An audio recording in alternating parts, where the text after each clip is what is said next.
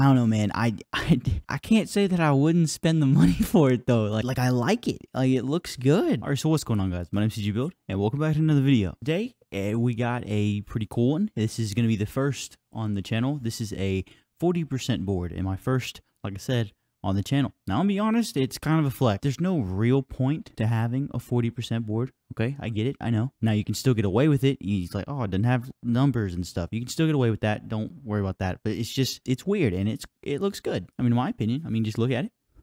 Right? Right? Looks pretty good. I know. Ooh. Oh my god. So this keyboard is from CannonKeys, and it is the Vicious40. Vicious.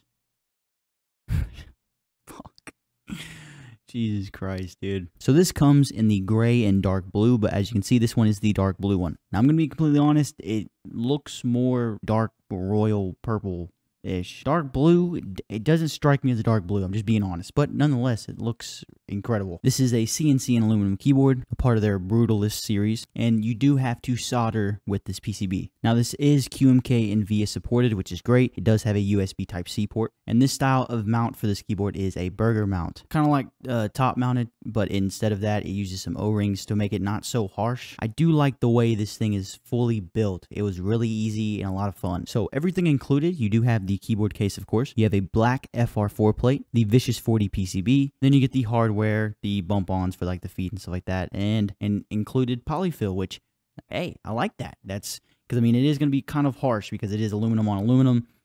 It needed it for something like this. I mean, polyfill's great. Now, first glance at everything, dude, it looks so good. All of this, it's so nice in hand. The case itself looks beautiful in this, they say dark blue.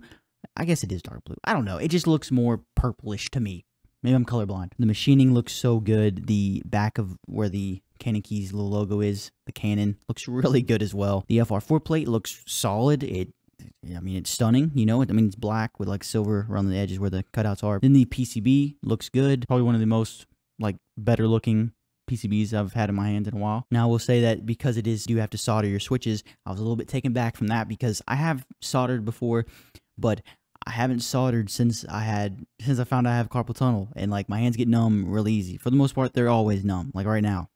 So doing that, I haven't done it since I've done that, but I mean, it worked out. So if I can do it, you can do it. Putting that out there. Now, looking at like the top part of the case, you can see that it does have a thicker bezel, really squared edges, a little bit rounded on the edges, of course, on like the corners, and it looks so good. I'm a big advocate for a like thicker like bezel all the way around, just in front of you. It looks more attractive to me. Like I don't know, it looks so much better than having like a very thin up close to the keycaps look. It just doesn't look that good in my opinion. Now, after all that said, I mean, it's not cheap. Like, even though this is a lot of good things and you're getting a lot of good stuff, it's not cheap at all. This thing comes in at $230. Now, yes, I know a lot of the people from this channel are like budget friendly, but I don't know, man. I can't say that I wouldn't spend the money for it though. Like I like it. Like, it looks good. Like, as someone who I wouldn't call myself an enthusiast. I feel like I have a big head if I say that. But as someone who like has done a lot of keyboard builds, like on and off camera, I mean, would I buy this just for my collection? Probably. Like, it looks so good. Now, yes, this is my first 40% board, so I might be a little bit biased, but for the most part, dude, I mean, it's just so nice. I already know it's coming. I know you're shrinking the size of a normal keyboard, and it's like way more expensive than a lot of other keyboards that are bigger. I know. Okay, I know. I'm just telling you the facts, what I know. I like it though. I really do. Link in the description for everything, by the way. It is an affiliate link from CannonKeys, which will help me out. But anyways, now before I get into everything and keep going with the builds and the mods and all that, I do want to talk about the keycaps real quick. Clearly, this isn't a normal conventional layout, so you want to make sure that the keycaps you're going to get will fit this. Now, I would just go with CannonKeys because you're already on there to buy this thing. You might as well get some of their keycaps. But just, I mean, make sure that it can fit, because as you can tell, I mean, it's different. You know, it's got small everything. Just make sure it can fit, and you'll be good. Now we're going to be moving on to the switches, and then we're going to solder. So switches, I didn't know what I wanted to use at first, but I decided to use the Kinetic Labs Husky switches. Now these are one of my first switches I ever got, but I've loved them ever since. Like, I've used them in a couple of different builds. A lot of space bars have been used with these just because it makes space bar sounds really good. And it's a nice switch, man. It really is. They also have that longer stem pole, so it's a little bit better, in my opinion. I like long stem poles, but to each their own, you know? Now, these switches going into this, because I am going to be soldering, I knew that these usually sound the best with a tape mod. I did 2 sound tests, one without it and then one with, and you'll be the judge of which one's better, but I think the tape sounds better.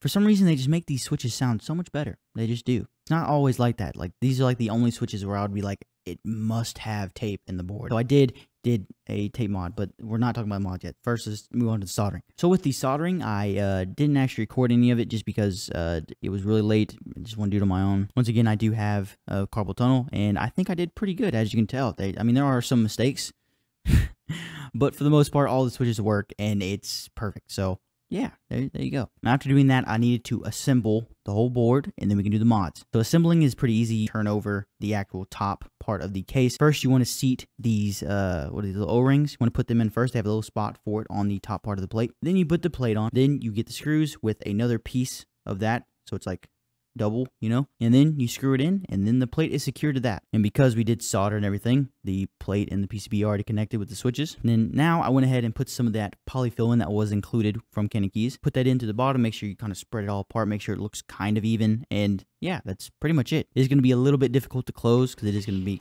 like, there is kind of a lot. You can do less if you would like. Moving on to the next mod, we're going to be force breaking this thing because it is metal on metal. So what I like to do is use 2 little thin pieces of painter's tape, put it near where the holes are going to be screwed into, and then that's it. It just kind of sits on there, and it just kind of forces it to break, and it makes for a way better sound test. Next up are the keycaps. These are the Earl Grey keycaps from CannonKeys. These things on this board look pretty good. I didn't have I think the best keycaps to put on here are all white, but I didn't have any all white sets, so that was kind of a bummer. But I do think these keycaps look really good, and once again, I needed to make sure that it fit this whole layout. These keycaps look so good, man. I just love the thicker legends. CannonKeys always does a great job with them. The quality of them looks so good. I just love CannonKeys, man. I love their keycaps. Same thing with polycaps, right? The polycaps from Kinetic Labs. I love their keycaps. You have that darker gray with the purple accent keys, and then you have the lighter gray with the black legends. Really clean set. I do like them. But now here's that sound test.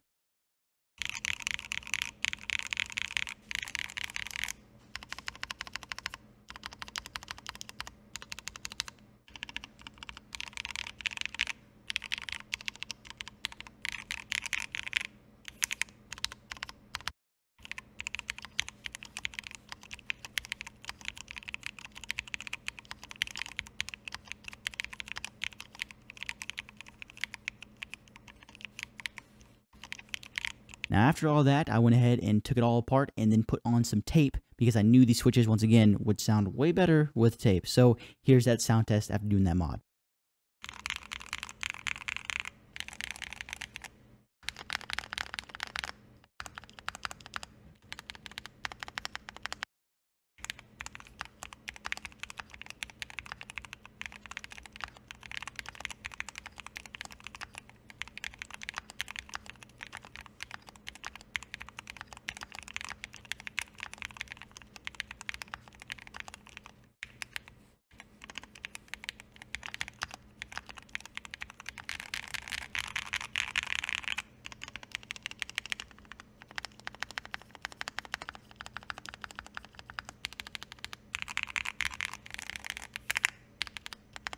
See, I'm just saying, man, it's way better, in my opinion, though. You can say tape makes all keyboards sound the same, okay? This one, it helped a lot. Yeah, final thoughts, man. I think it's cool. I think, like, having this as, like, a showpiece. Like, imagine someone comes over and they look at it. They're like, what the f is that? Very big fan. I think the mods, especially the polyfill and the tape, really helped, especially the force. Honestly, all the mods. I think the most significant one was probably the force break, and then just for this build specifically, the tape did really well, and the polyfill just, I mean, it did its job, you know. But yeah, do I think it's worth it? Honestly, yes. Now, would everyone use it? No, clearly. But I think it's, dude, it's such a nice board. I just love the way this thing looks, and I think it turned out pretty good. What would you say? But yeah, that is the end of the video. I am, yeah. I hope you enjoyed, and I will see you in the next one. We have a lot of builds coming up, and thanks for all the views and subscribing and all that. It means a lot to me. So yeah, I will see you in the next one.